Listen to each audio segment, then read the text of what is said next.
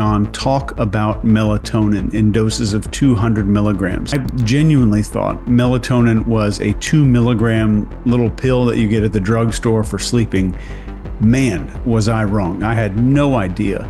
It's a sleep aid. It regulates sleep-wake cycles. It's an insanely powerful antioxidant. It's a huge immune system booster that makes us fight infections, but it even helps battle chronic diseases. It reduces inflammation all over the body, which is the root of almost all disease.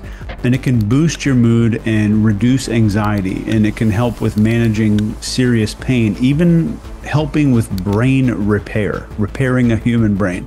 And on top of all of this, taking high doses of melatonin doesn't change how your body makes its own melatonin. There's no crash, there's no rebound. And what I just described about melatonin is like 3% of what it's capable of doing. I tried the melatonin, it was a suppository, because taking it orally means the liver is going to destroy almost all of it in something that we call the first pass effect. The next day, I woke up feeling better than when I was in my 20s, and my mind and memory were perfect. And I thought it was a fluke until about 3 weeks went by, and I went from 9 seizures a day to zero.